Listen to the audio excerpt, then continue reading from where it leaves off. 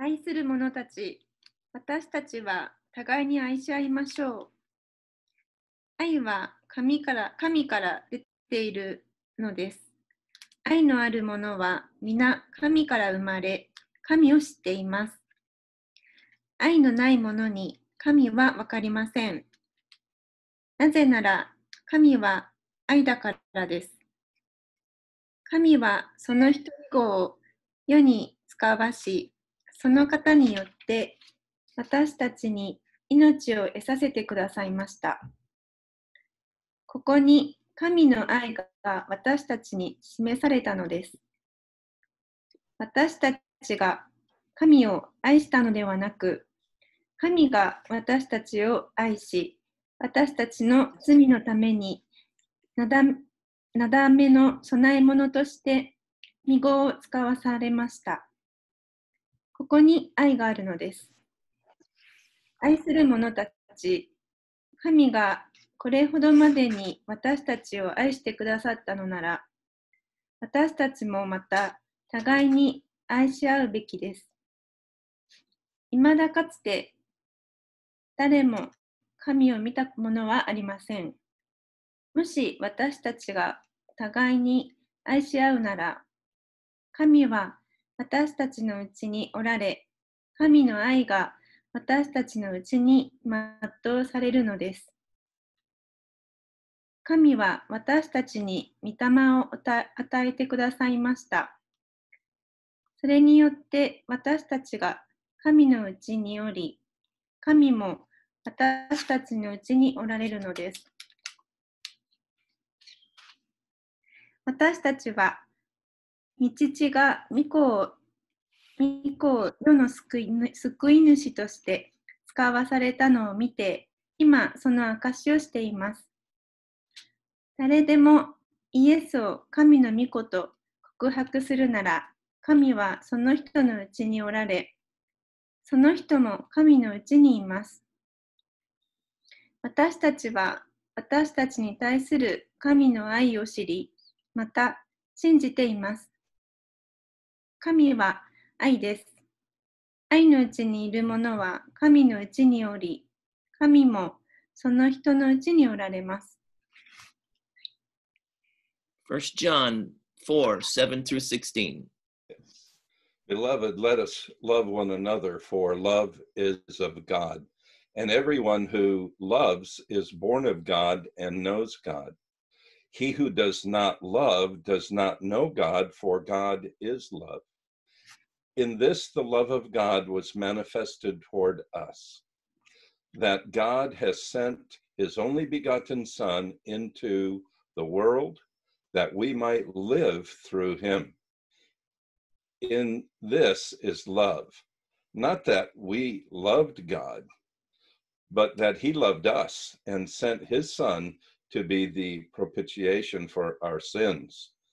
Beloved, if we love God,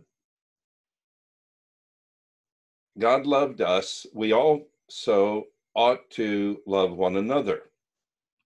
No one has seen God at any time. If we love one another, God abides in us, and his love has been perfected in us.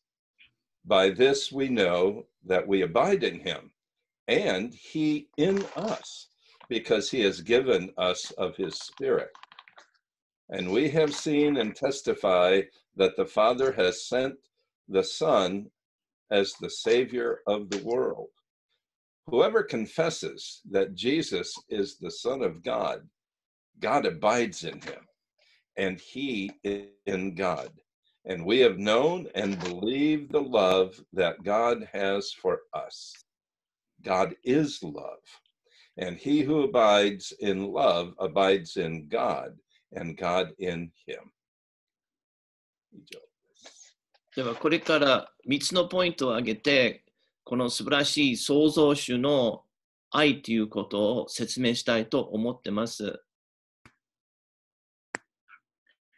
We are told in 1956, a Japanese ferry boat by the name of Toyamaru was off the coast of Hakodate and sank with some 1,150 passengers. They all died. 1956年の事件ですけど、あるフェリーボート、函館の近くだったんですけど、富山丸が台風のせいで事故を起こして、1150人の人々が溺れて死にました。They did not expect that typhoon number 15 would stir up again and change course. その台風15号が自分のコースを変わって、そして風がどんどん強くなったということを期待していませんでした。On the ferry was a missionary by the name of A.R. Stone, and he helped many with fastening their life preservers. そのフェリーボートに乗ってたのは一人は宣教師であるストーン先生。そして彼が救命具を締めるためにたくさんの人を助けてくださったんです。But he not only did that, he gave his own preserver to another passenger. そして自分自身の救命具も他の人にあげたんです。An American military officer on the same ferry boat did the same, and he gave his life preserver to a younger soldier. または同じフェリーボートの事件の中にあるアメリカ人の軍隊の士官が同じフェリーを乗って、そして彼も自分の救命具を他の兵士にあげたそうです。Obviously, both of these men, missionary Stone and the officer, lost their lives, but they helped many of the 150 to survive. この宣教師であるストーン先生とこの軍隊の士官が自分の救命具を他の人にあげて、そしてたくさんの人の救命具を締めるようにしましたので、150人の人々が命を助かったので、その150人の何人彼らが助けたんです。そしてそれをしながら、もちろんこの2人が溺れて亡くなりました。Miura Ayako writes about Nagano Masao, a Christian rail employee, who used his body to stop a detached train car with passengers in it on February 28, 1909. または有名な作家、三浦綾子さんがある本を書いて、その中に長野正夫さん、彼はクリスチャンの記者の使用人として働いてたんですけど、ある日、最後の車に乗ってました。The story goes that he used his body to stop that detached train. The emergency brake was frozen, but placing his body over the tracks, the brakes caught and stopped the car before going down the mountain cliff at Shiokari Pass. 彼が最後の車に乗って、そしてその車が他の車から離れて山にどんどん下がっていきました。気球ブレーキが効かないということで、冬でそのブレーキが凍ってましたので、彼が考えた、もし自分の体を線路の上につけたら、かけたら、そのブレーキがかけるかもしれませんということで、彼がそういうことをしました。The emergency brake was frozen, but by placing his body over the tracks, the brakes caught and stopped the car. 彼の体が線路の上にあって、ブレーキがかけて、その車が止めまして、その有名な北海道の塩刈峠のところで、たくさんの人々の命を助かりました。もちろん彼が死にました。It's an honorable thing to be able to save the lives of other people. 確かに他の人の命を助けることは褒めることです。In the process of losing your own. そして自分自身が命を捨てる。Jesus said in John 15:13, greater love has no one than this, to lay down one's life for his friends. ヨハネ15章の13節、こういう言葉がイエスに言いました。人がその友のために命を捨てるという、これよりも大きな愛は誰も持っていません。We have only one life in this world, and there is great value to this life. 私たちは命は一つしかない。この世界では命は一つしかないので、この命はとても大事、すごい価値がある命です。If we see other people more valuable than self, もし私たちは自分自身より他の人が大事であると考えると、and act on it by helping them, this is love. そして私たちはその人々を助けること、親切にすること、そういう行動を表せば、これは愛ではないでしょうか。1 Corinthians 10:24 says, Let no one seek his own, but each one the other's well-being. 第一コリント10章27節、こういう言葉が書いてあります。24, right? 誰でも自分の利益を求めないで、他人の利益を心がけなさい。それは愛ということではないでしょうか。Our Creator God made us in His image. We are all equal and have dignity. 私たちの創造主である神様が神の形で作られましたので、私たちはみんな同等で、そして本当に最高の作品者、すごい価値がある人間です。Our Creator made us to be able to love others, and this love is the greatest positive power we have. 創造主が私たちがお互いに愛し合うことができるように作りまして、そして一番肯定的なすごい力というものはそういう愛ではないでしょうか。Our text tells us that God is love, and we are to love others. 今日の箇所では神は愛である。そして私たちはこの素晴らしい創造主をお互いに愛しなさいと教えてます。To do this, we need to know God and in a personal way and receive His special love in Jesus. お互いに愛し合うということができるために、私たちはこの創造主を知ること、そしてこの方の力で特別愛、イエス様の特別愛で人々を愛することです。This is true and lasting love. これは誠の愛と永遠に続く愛であります。So our first point then is that our Creator God gave our first ancestors the choice of whether to receive and give love. 第一ポイントが創造主である神様が私たちの最初の祖先に決まりを挙げて神の愛を受ける、またその愛を他の人に与えるか、そういう自由決まりを与えたんです。We're not a computer program or a robot. 私たちはロボットとかコンピューターのプログラムではない。And Adam and Eve were created as our first ancestors with the choice of accepting or rejecting God's love. 神様がこのアダムとエバ、私の最初の祖先にそういう決まりを与えたの。本当に神様の愛を受ける、またはその愛を断るか、そういう自由を与えたの。They had the choice of obeying and loving God or becoming independent of the Creator.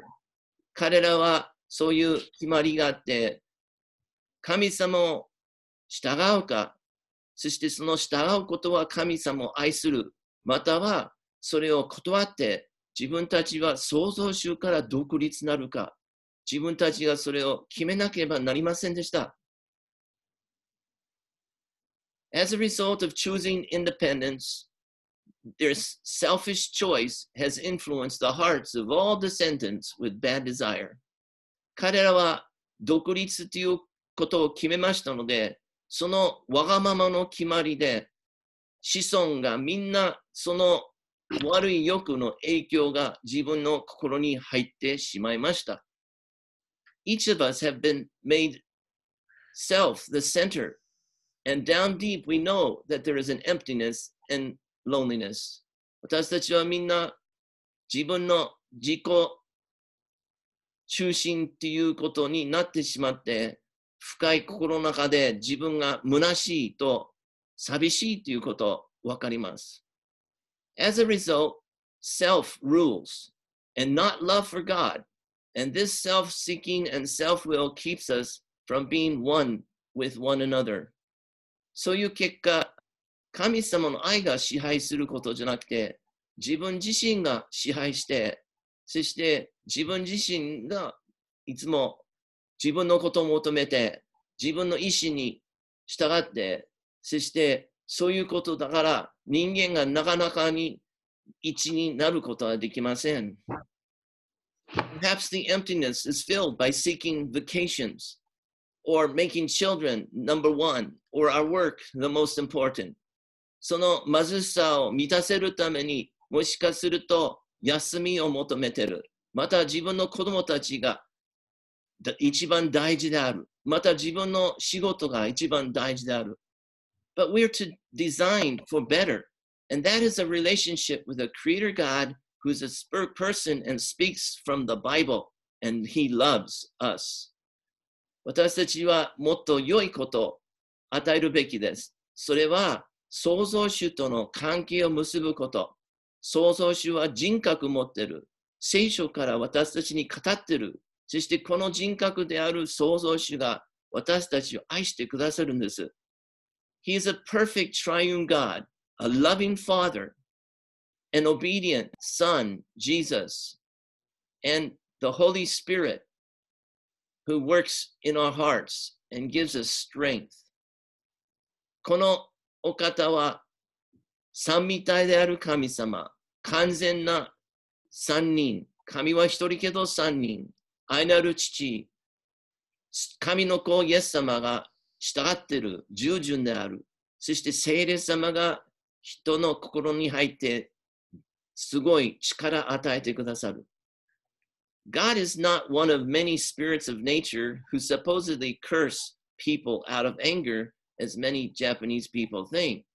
伝統的な日本人の考えでは、たくさんの神々がいて、そしてその神々が自然の霊で、そしてもしかすると、その自然の霊の神が怒って、たたりを与える。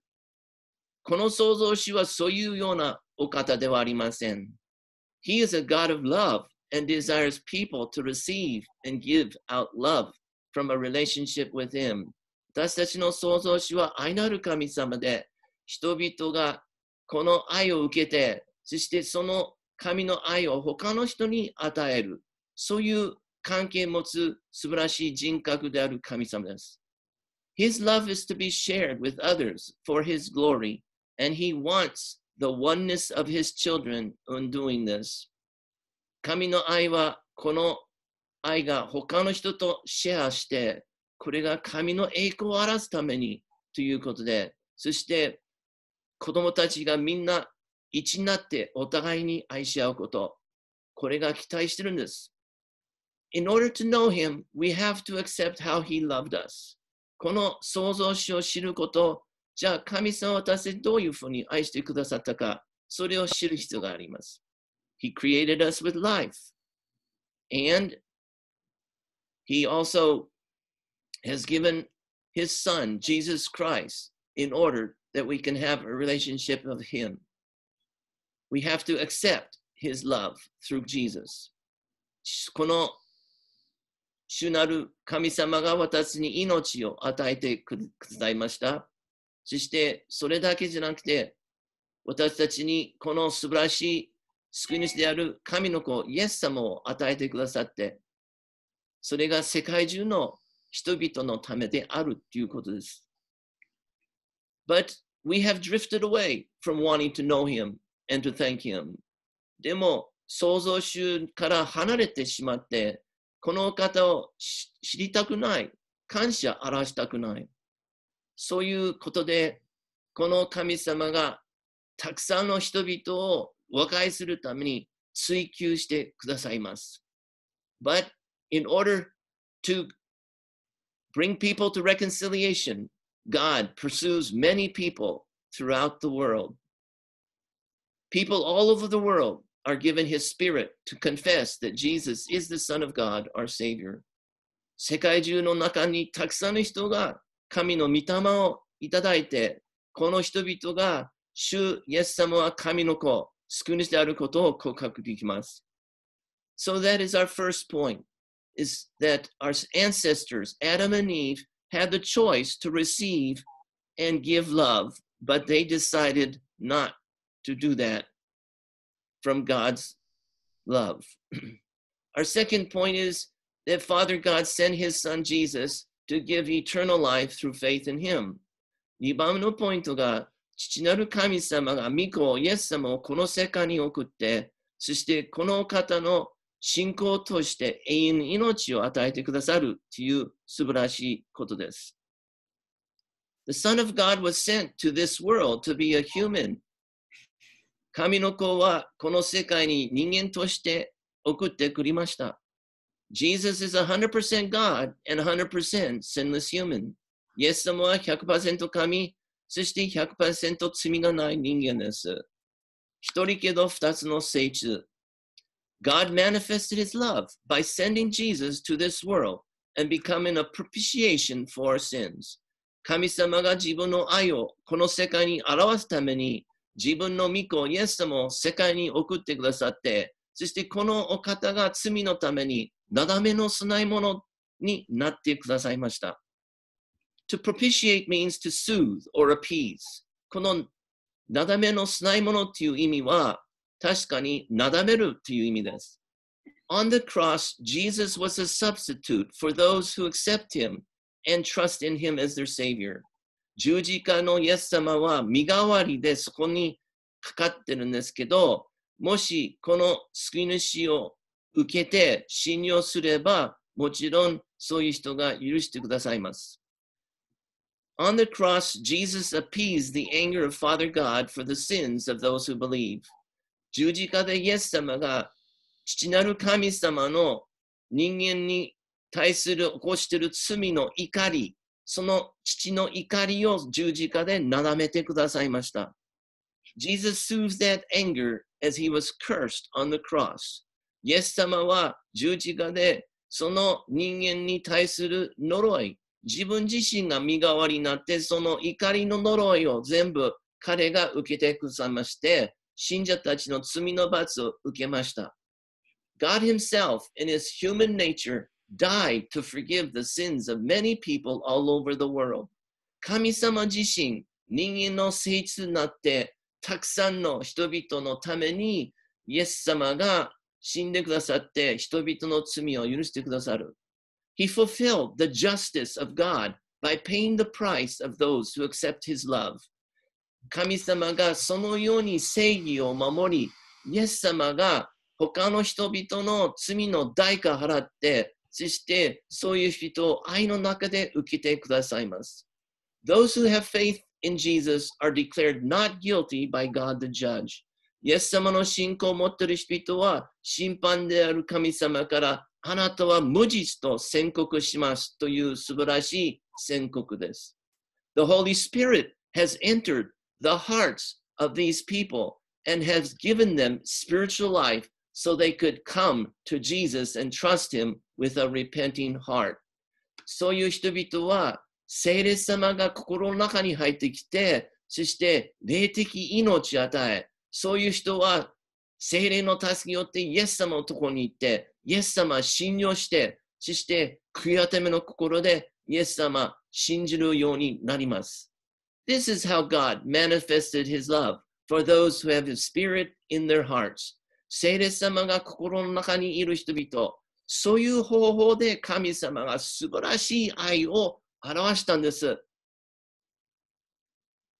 We do not know when the Spirit enters a heart, for he is like the wind that cannot be seen. 私たちはいつ聖霊様が心に入ってくるか分かりません。聖霊は風のように見えません。But the Spirit applies the words of the Bible, the gospel, and the atoning work of Jesus Christ on the cross to the heart. 聖霊様がその素晴らしい聖書の御言葉、またその福音の言葉、また実際、イエス様の贖いの十字架の働き、それを本人の心に当てはまるようにしてくださいます。Such are forgiven of all and are saved from God's judgment. そういう人々は神の裁きから救われ、そしてすべての罪が許してくださいます。We are not to resist such a gift that is an eternal and joyful relationship with our Creator. こんな素晴らしい賜物を喜びと永遠の命を与えること、これを断ること、するべきじゃないんです。John 3:16 has this to say. ヨハネ3章16節、こういうことが書いてあります。神は実にその一人子をお与えになったほどに、世を愛された。それは、御子を信じる者が一人として滅びることなく、永遠の命を持つためである。For God so loved the world that whoever believes in him shall not perish but have everlasting life. This eternal life is possible because Jesus rose from the dead with his body.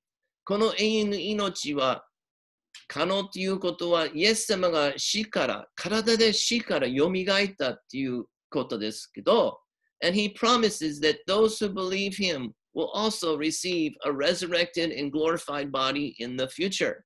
そしてイエス様が約束として、みんながイエス様を信じる者が同じように栄光された体で復活され、そして未来、神様のところに行かれるっていう約束です。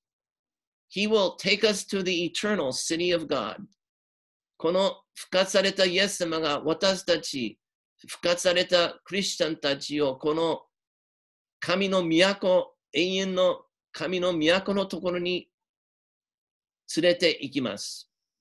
People like missionary A.R. Stone or the train employee Nagano Masao helped save the lives of people so that they could live a little longer. その北海道のフェリーボートの事件のストーン先生とその記者の使用人長野正夫は何かの命を助かりました。そしてその人々もちょっと長く生きるようにしました。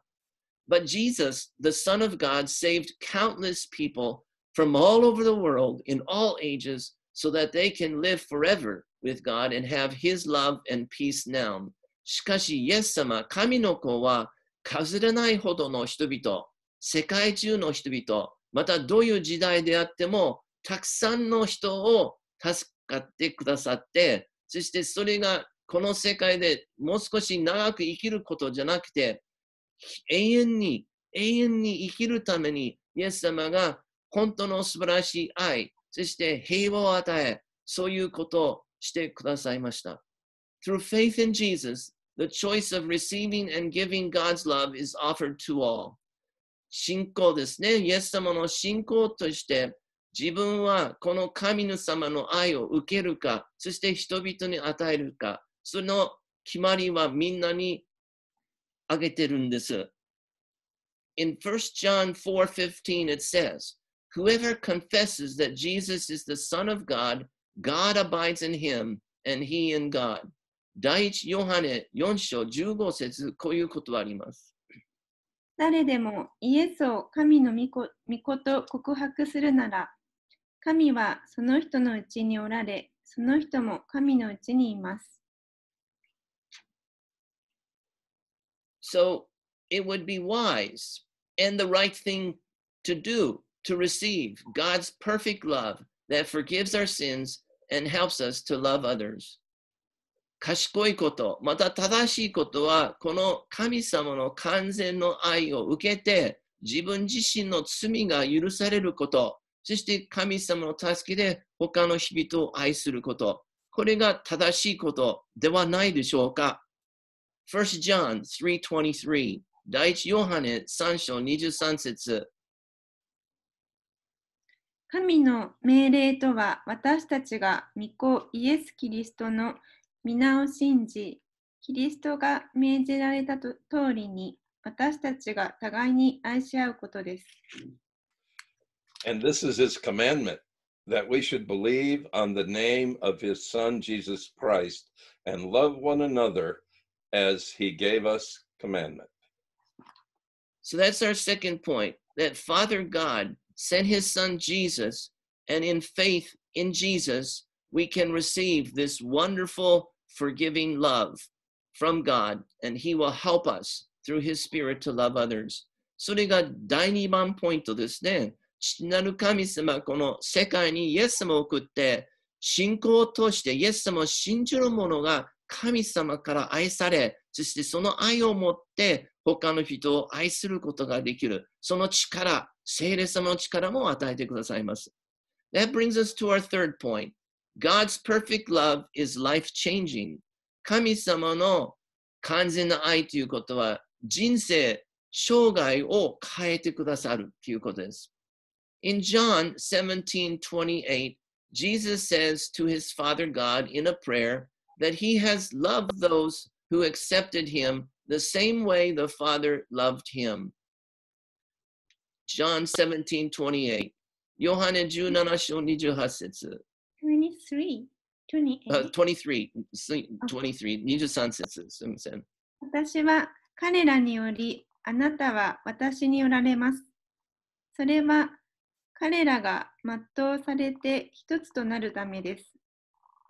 それはあなたが私を使わされたことと、あなたが私を愛されたように、彼らをも愛されたこととをこの世が知るためです。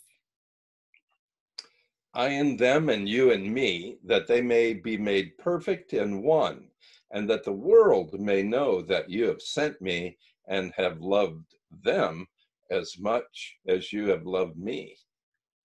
Then in verse 26, Jesus says and asks that the love the Father has for him may be in those who have believed in him.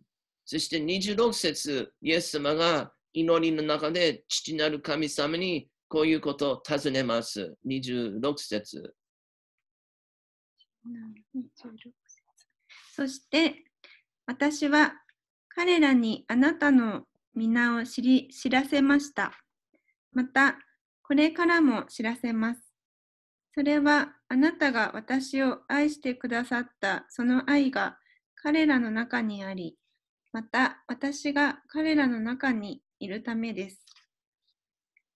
The Christian is loved by Father God. Did you read that? And I have declared to them your name and will declare it, that the love with which you have loved me may be in them and I in them. So the Christian is loved by Father God the same way he loves Jesus. クリスチャンというものは父なる神様から愛されてますけど、その愛ということはイエス様が愛したと同じように一人一人のクリスチャンを愛してるんです。This love is life-changing. この愛は本当に生涯を変えてくださる。And Ruth Myers has shared 6 ways the Christian can be encouraged because of God's true love in her book, The Perfect Love. ルース・マヤという人が完全の愛という本を書きましたけど、その本の中にクリスチャンは6つの方法で励まされ、そして神の誠の愛が本当に感じることができる。So first of all, she says that I am truly alive with the Spirit of Christ in me who gives the power of love. 第一は私は誠に生きてます。なぜかというと、キリストの御霊が私の中にいて、そしてこの御霊によって神様の愛の力を私に与えてくださっています。So in John 15:15, Jesus tells us that without the Spirit of Christ, we can't do anything for His glory. John 15:15, ヨハネ15章15節。私はもはやあなた方をしもべとは呼びません。しもべは主人のすることを知らないからです。私はあなた方を友と呼びました。なぜなら、父から聞いたことを皆あなた方に知らせたからです。No longer do I call you servants, for a servant does not know what his master is doing. But I have called you friends, for all things that I heard from my Father I have made known to you. Secondly, I am truly free as guilt has been removed, knowing that I have eternal life and the promise of a bodily resurrection. The fear and anxiety of death is removed. We are free to love, and the fear of failure is gone. 2番目のポイントは、私がイエス様によって誠に自由です。罪の意識がなくなりまして、そしてこれから本当にその死に対して何も恐れがない。約束として体のよみがえりが待ってる。永遠の命が待ってるっていうこと。そして自分が自由に人々を愛することができるし、またはその失敗するような恐ろしさがなくなってます。Third, I am secure in Jesus as our relationship is not based on status, performance, or appearance. 自分のイエス様との関係は安心、安全。なぜかというと、人の資格とか自分のやったこと、行いのやったことに対する関係じゃない。また自分の顔の様子ということは関係ないんです。ただ、イエス様の信仰だけです。そしてこの関係が絶対外すこともできません。Romans 8:18 says the following. 今の時のいろいろの苦しみは、将来私たちに掲示されようとしている栄光に比べれば、それに足りないものと私は考えます。For I consider that the sufferings of this present time are not worthy to be compared with the glory which shall be revealed in us. Fourthly, I am significant as I can be changed to become more like the image or character of Jesus. He will use me to be his witness in word and deed for his glory. My worth and identity is in Jesus. 私は価値がある人です。なぜかというと、イエス様の形に変えていく、神の性格、イエス様の性格ように変えていく大事な、大切な人です。そして私のような人を言葉と行動で神の栄光を表すために証人、証物にもなります。私の価値とアイデンティティはイエス様にあります。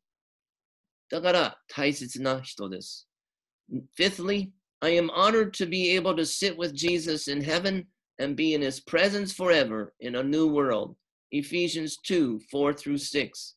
私はイエス様と共に天国に行かれ、イエス様の席のそばに座ることをして、そして新しい世界で神様のご臨在、神様と共にずっと一緒に永遠にいるということですから、これは本当に素晴らしい特権である。エペソ2章4から6。しかし、憐れみ豊かな神は、私たちを愛してくださったその大きな愛のゆえに、罪禍の中に死んでいたこの私たちをキリストと共に生かし、あなた方が救われたのはただ恵みによるものです。キリストイエスにおいて共によみがえらせ、共に天のところに触らせてくださいました。But God, who is rich in mercy, because of his great love with which he loved us, even when we were dead in trespasses, made us alive together with Christ. By grace you have been saved, and raised us up together, and made us sit together in the heavenly places in Christ Jesus. So our 6th point, last one from Ruth Myers, is I am satisfied as God loves me perfectly, and I never have to try to get him to love me more. 私は満足してます。神様は私を完全に愛してくださっているので、私はこの神様の愛をもっといただくために何をする必要がないんです。何もしなくてもいいんです。このままで完全に愛している。いつも完全に愛している。満足です。Often it's through suffering that we grasp the depth of God's love and help us to grow more deeply in our relationship with him. 私たちの神との関係をもっと深くなるために、またこの神様の愛の深さを感じるために、苦しみ、また試練に遭う必要があるではないでしょうか。This current pandemic has isolated people all over the world. 今現在、このコロナウイルス、この大変な疫病によって、たくさんの世界中の人々が孤立の中で寂しい毎日を過ごしています。It gives us time to think of the insecurity of this life. そしてその孤立の中で私たちはこの人生はなんと不安な生活ではないでしょうか。Life is short and not predictable. 人生というものは短い。そして明日はどうなるか私たちは分かりません。But the perfect love of God given to those who accept it through faith in Jesus. しかし、イエス様の信仰として、その信仰を生きている者は、この素晴らしい創造主から完璧にいつも愛しているということで、そしてそれが私たちの力になる。And that love from God strengthens us, and we can share his love with others. そしてそのいただいている愛が他の人々と分け前する、またシェア、他の人のためにシェアできます。In 1 John 3:16 through 19, John says the following. 第一ヨハネ3章16から19。キリストは私たちのためにご自分の命をお捨てになりました。それによって私たちに愛が分かったのです。ですから私たちは兄弟のために命を捨てるべきです。世の富を持ちながら兄弟が困っているのを見ても、憐れみの心を閉ざすようなものにどうして神の愛がとどまっているでしょう。子供たちよ、私たちは言葉や口先だけで愛することをせず、行いと真実をもって愛そうではありませんか。それによって私たちは自分が真理に属するものであることを知り、そして神の御前に心を安らかにされるのです。By this we know love, because he laid down his life for us. And we also ought to lay down our lives for the brethren. But whoever has this world's goods and sees his brother in need and shuts his heart up from him, how does the love of God abide in him? My little children, let us not love in word or in tongue only, but in deed and in truth. And by this we know that we are of the truth and shall assure our hearts before him. So Jesus, help us to that end, and we pray for ourselves and for others that we would grow in God's love and we would be able to share that to others. イエス様、どうぞ私たちを助けて、そして祈りの中で他の人々を助けること、また神の愛が自分自身の深さどんどん分かって、自分自身を助けるし、また他の人もシェアして助けることができますように。So at this time, TG is going to play a piece from Bach, and Johann Bach was a man who loved God. He was a very creative man and composed wonderful music.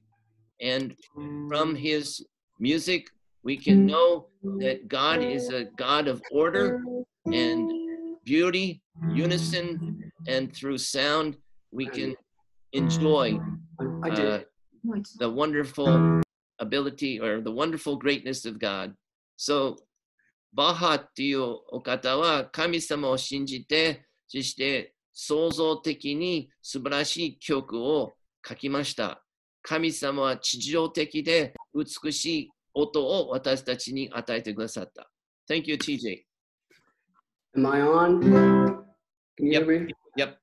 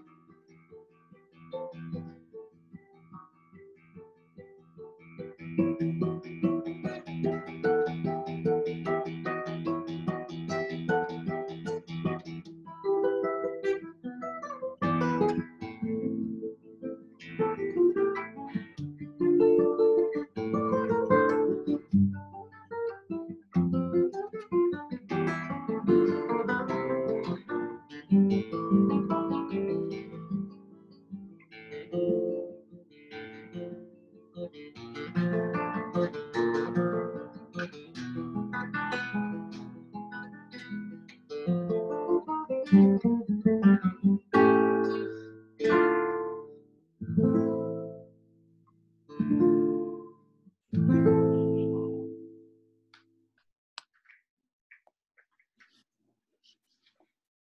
the end, I'd like to just read final greetings from Paul, 2 Corinthians 13:11 says, "Finally, brothers, rejoice, aim for restoration, comfort one another, agree with one another, live in peace, and the God of love and peace will be with you.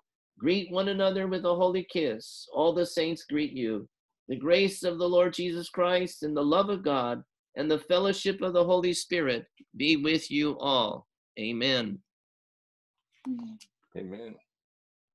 Thank you for joining us. God bless.